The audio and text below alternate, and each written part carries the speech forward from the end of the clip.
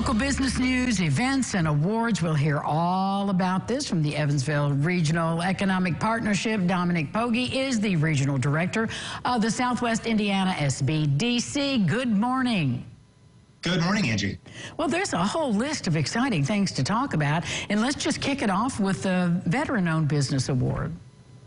Yeah, there certainly is. Thanks for having me on. We were really excited to announce that Mid-America Safety Solutions, a Southwest Indiana business, was recently awarded the Veteran-Owned Business of the Year award by the state. This was a fantastic recognition because they started off from just an idea in 2017. Jeff Klump had realized that there wasn't a local company to provide traffic safety for linemen when they would go to repair power lines. And in talking with Duke Energy about the need, he realized that, hey, you know, I can apply my experience from the Marine Corps and my degree from IU and my experience with Duke. I can combine all of that into a new company.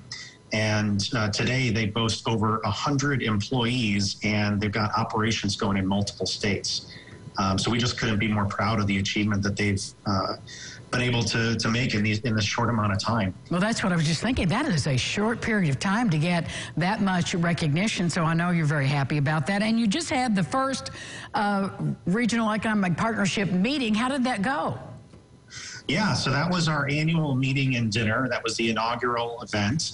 And it's really in celebration of the merger that's come together between the Southwest Indiana Chamber, the Economic Development Coalition of Southwest Indiana, and the Growth Alliance for Greater Evansville. Those three organizations came together as of April 1st of this year.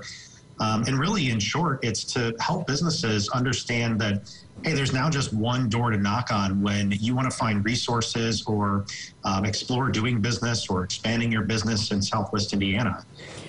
So this annual meeting and dinner went extremely well. We held it at the Ford Center here in downtown Evansville, and we were able to recognize three businesses right out the gate for their just contributions to the community. And you know, we're just really excited to get out and see some folks in person again, given that we really haven't had those opportunities. Yeah, that's big for all of us these days. And I'm sure people can go to your website and see who the winners were for those other awards. Yeah, absolutely. So those winners, just in short, our community champion was Nix Companies. Distinguished business is United Companies. And Business of the Year was Toyota Manufacturing, Indiana. All right, tell us about the Newcomer's Guide. Yeah, so that's, you know, you'll see a lot going on here at EREP if you look closely. Even though these organizations merged on April 1, they have really just come together and been incredibly productive since then. And one of those things is the Newcomer's Guide. So one of the overall things that we're after here at EREP is making the region a more attractive place to work and live.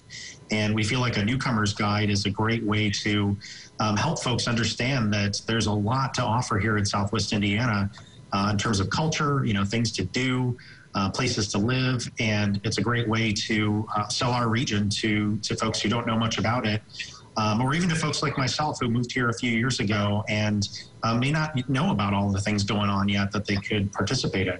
Well, there's so many other things to talk about, and we'll send everybody to your website. Thank you, Dominic, for being with us. Thanks for having me. Have a good day. You too.